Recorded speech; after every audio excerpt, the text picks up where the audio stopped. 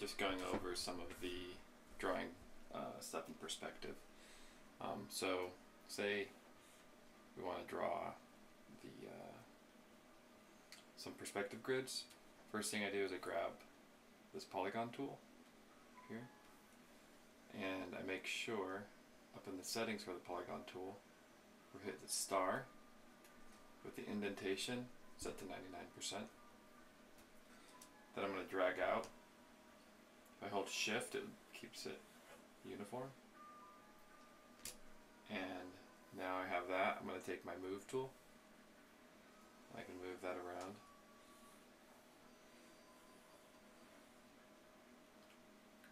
Once I've got that, drag out another one while holding shift. I'm holding alt shift while I'm doing that. I could also just duplicate that layer down here.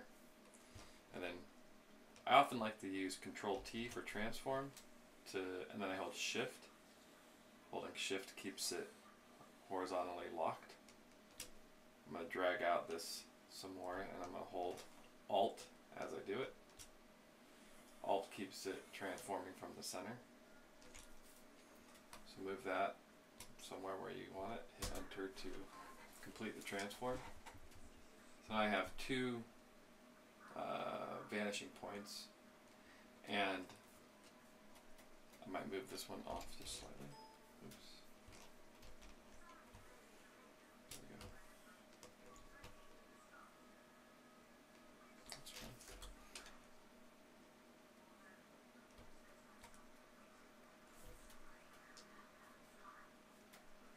Say, I think I can use command. Well, no, I can't do that. I can change the color of this. Clicking on that tool. Then I just change the stroke color to be, say, red. And actually, you don't want the stroke to change. Sorry, let's take that off. I want to change the fill, maybe. There we go. The fill is what you want to change. So on this one, I want to change the fill to blue. Take the stroke down. There we go. So we have a blue and a red. Group those two for my perspective. And then taking out the opacity so they're just kind of not so in my face. Double click that background layer. Let's just fill it to a neutral gray. A little brighter. I made my blue lines almost disappear, so I will adjust that color to be a little darker. Let's go down here. It's dark blue. There we go. So now when I want to draw a cube, I can just find anywhere on this grid and find a point right here, draw up. So for those ones, I'm going to follow the red lines going off in the distance that way. Now here, I just need to stay with the blue lines to that vanishing point. I'm not directly on the blue lines, I'm just kind of using them as a guide. Make an estimate about where that cube shape will end. And then just finish the cube like that. You might want to draw your cube to show maybe a little bit lower on the horizon line. That way, just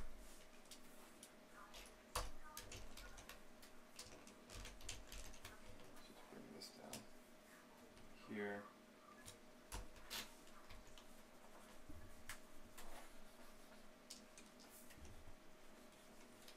So now I can see more on top of the cube.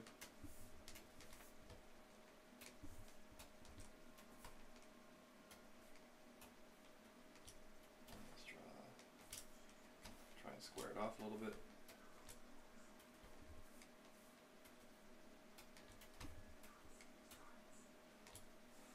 There we go. So once your cube is drawn,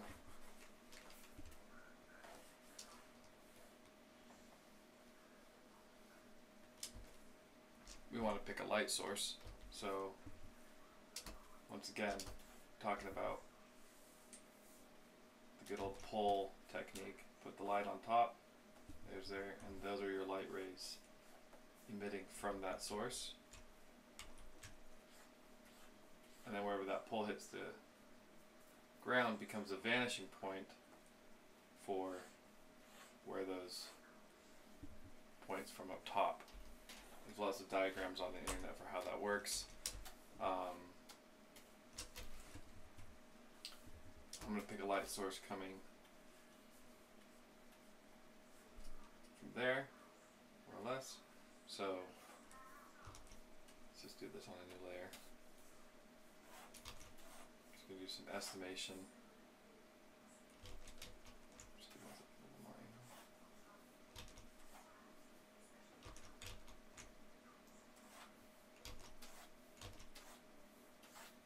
That's fine.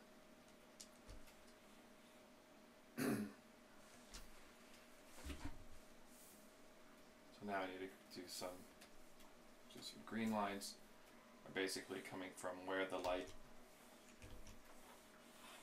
so those are going to go to a vanishing point this way, and let's just put a line right here, see where that corner is.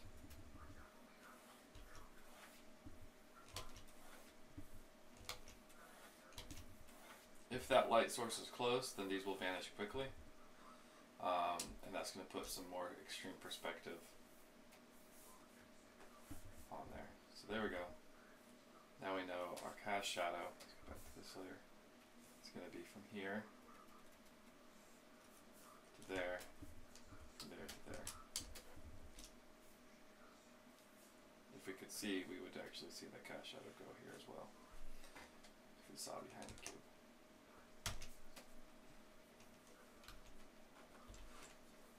But from there you now have a cube drawn in perspective with the cast shadow, and you're ready to start painting.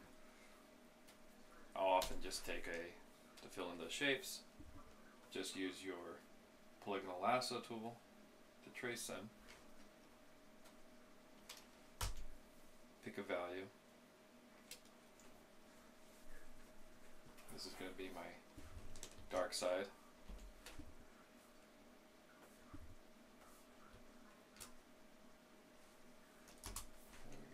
New layer. This is going to be our medium side, and our top here. That is my darkest value, so I'm going to come up. That should be the approximate high value, using that halfway to black.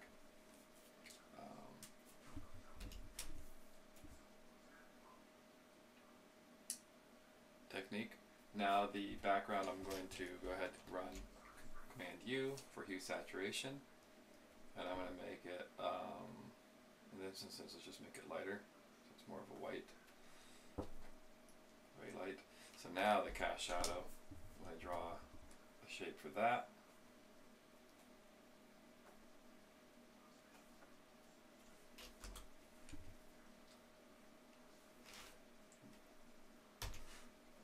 take the color picker, pick my color sample, and move halfway down to get the appropriate value for that cast shadow. So let's go ahead and hide our lines. Right. Let's hide our perspective grid, and you see we have a cube drawn in perspective with the cast shadow, and you're ready to move on. You have 3 different sides, which you can lock the transparency so you can paint them independently. The cast shadow is on top of this layer, so we could do that, and you can do all your intricate or detailed shading for things like gradients, reflected light, and all those things we've talked about. We can soften our edges. At some point you'll want to take these 3 and merge them. When you merge them, that allows you to make some of these transitions between these edges to remove some of the hard edge. You might also decide at this point that you don't need that much canvas, so we're going to just crop in and make our new document more like that. That would be nice. Better composition. Alright, hopefully that was a good, concise, and quick demonstration, and to basically review some of the things we've gone over. And good luck with it.